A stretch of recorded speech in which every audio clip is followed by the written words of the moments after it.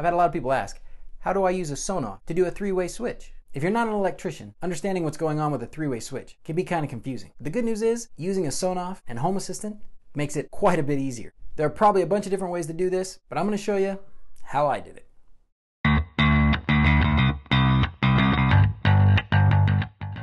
The first thing you have to do is determine exactly the switch situation that you have. Most likely, you have a hallway with lights down the middle and a switch at each end, or a room with switches at different entrances. If you have two switches, that is just one at each end, or one at each entrance to the room, then that's what we call a three-way switch in the US, or a two-way switch if you're in the UK or some other more advanced civilization.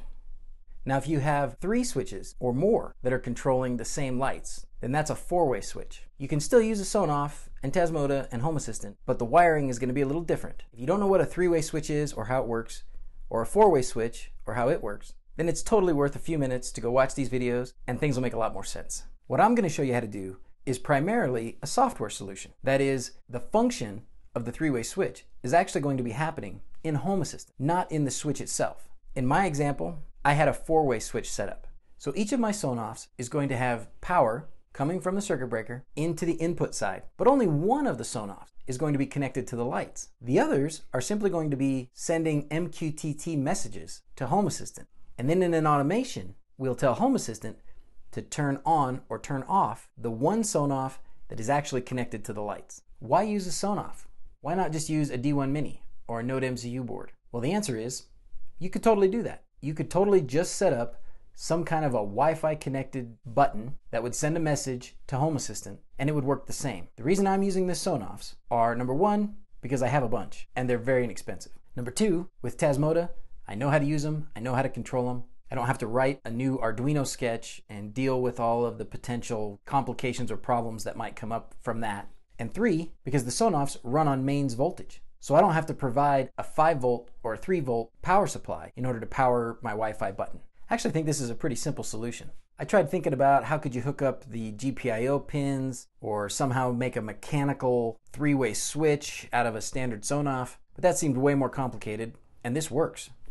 So the first thing you have to do is flash all your Sonoffs. In my case, I've got 3. So I flashed Tasmota onto all 3 Sonoffs, set them up with different mqtt topic names, and then set them up in Home Assistant as switches. So go to your configuration.yaml file and set up a new switch for each Sonoff. What I did was name the switch that has the lights connected to it so that it would be labeled on the button on my Home Assistant page. Now, 2 of the switches, I'm never going to want to turn on or off directly with a button in Home Assistant, so I'll make them hidden. For this automation, we're going to have multiple triggers. Every time one of the other buttons gets pushed, that's going to be a trigger. Okay, to set up the triggers, you want the state of the switch that's not connected to the lights to go from on to off as one trigger. But you want another trigger for that same switch when it goes from off to on. That way, anytime that button gets pressed, it fires the trigger. And for the action, we call the service switch toggle, which is fantastic because it doesn't matter if it was on or off at the beginning. It's just going to set it to whatever state it wasn't already in. And the entity ID is the name of the Sonoff that you have connected to the lights. And that's it. Save and make sure you reload automations. Now, as I always say, lay it all out and test it and make sure that it works. So here's my Sonoffs, one connected to a light, the other not connected to the light. And this is how they work. And now that I know that my automation works, I'm ready to install everything in the switch boxes. To do this project, you're gonna have to get into your switch boxes. So be smart and go turn off the breaker first. Now, unless you built your house yourself, there's no way to be entirely sure what exactly is going on behind the walls. You can hope that your builder did things the way he should have, but there's no guarantee. So I'm gonna recommend that you test and make sure that what you think should be in the walls is really what's in the walls. So that's gonna mean opening up your switch boxes, pulling the switches out, and getting a good look at the wires that are in there. What you need to find are the wires that are coming from the circuit breaker, the wires that are going to the lights, and then there should be a set of 3 wires coming into the box. In the US at least, that set of 3 wires will have a black, a white, and a red. In the first switch box I took apart, I found a pair of black and white wires coming into the box, where the black wire was connecting to the switch, and the white wire was connecting to the neutrals in the box. I figured that pair was either going to be going to the lights or coming from the circuit breaker, and I didn't know which. So with the circuit breaker off, I started testing. I got out my multimeter, and I put it on the setting that gives you a beep if your probes are connected to a closed circuit. I unscrewed a light bulb. I then took one probe and put it on the white wire that I was hoping would go to the lights. I took the other probe and put it in the light socket. When I heard a beep, I knew that the white wire in the box was going to the light. And then I did the same thing for the black. One probe on the black wire that was paired with the white, and then put the other probe in the light socket on the other contact point, and I heard a beep. So at that point I knew that that black and that white wire were the ones feeding the lights.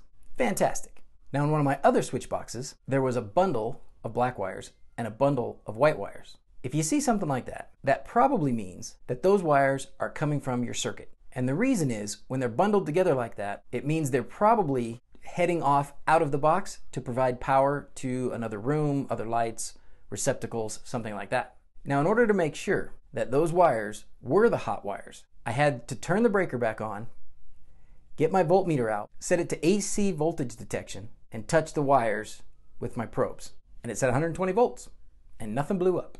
So now I'd identified which wires are coming from my circuit and which wires are going to the lights. All I had left was the red, white, and black wires that were going between the switches.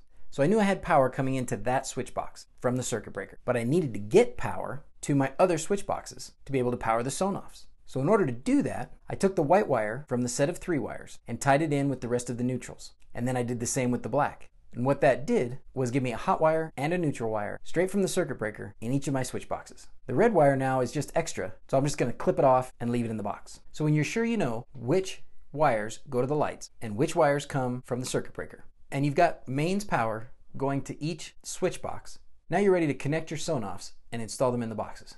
Unlike what I've done in the past, this time I decided I would try and keep the box on the Sonoff, and I thought I'd try using the solid wire instead of flexible wire. It was more difficult, no doubt, but I think it worked out fine, and in the end, it's probably safer. The hardest part was stuffing the Sonoff back in the box. Now for my push buttons, I used my fancy little flush chrome buttons that I've really come to love. I needed to have a 16mm hole. I was doing this on New Year's Day, late in the evening, and the hardware store wasn't open. I had one blank switch box cover, so I drilled a 16mm hole in it for one of my switches. But I didn't have a new switch box cover for my other 2 switches. So I did what any normal person would do. I quickly designed and 3D printed a wall plate adapter that fit in the hole that was left by my old switches and had a 16mm hole for my new push button switches. Because that's what we do. So now we've got our Sonoffs connected, we've got our automation written. Let's see if it works. It'll either work or it'll explode. I like that. That should be like my tagline.